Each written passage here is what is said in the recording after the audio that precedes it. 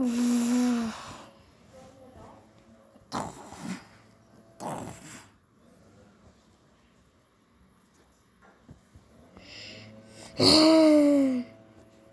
everybody.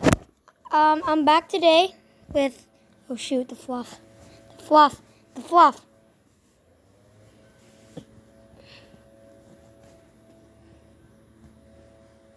Okay, there we go. Today we're looking at my raptor puppet that I made out of a plushie. And if any of you guys are watching out there, if you like this idea, then you should like the video and subscribe because all the cool kids are doing it. So yeah. And also, if you like the video, make sure to subscribe again. Subscribe and then turn on all notifications so then you never miss another cool video from me. Also, make sure to drop a like on this video and it'll give you 10,000 luck for every day. Anyways, today we're looking at my raptor puppet, which is a full body puppet. I made it out of a plush. So first of all, I had to cut it. It's where the bunghole is. I had to cut where the bunghole was. Look, there's a cut right there. Sorry, I have saliva in my throat. And then I had to take out the fluff. Don't worry, I didn't throw the fluff away. I would never waste fluff. I put it in a plastic bag, so it's safe.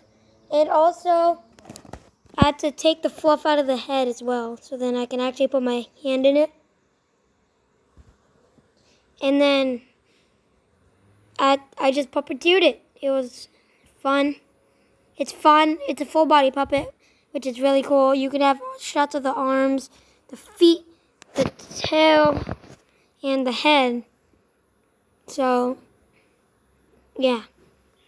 The only problem is that it might bend kind of awkwardly. So then it would look like just, not real. But, hold on. Here's another reason why this puppet is kind of weird. The reason why it's kind of weird is because, it's just flat on the ground. Look. There's like no fluff in it.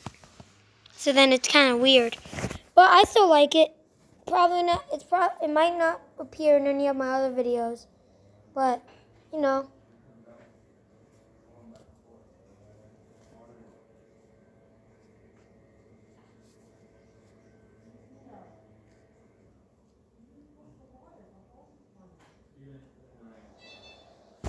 Sorry, that were just my parents opening the door.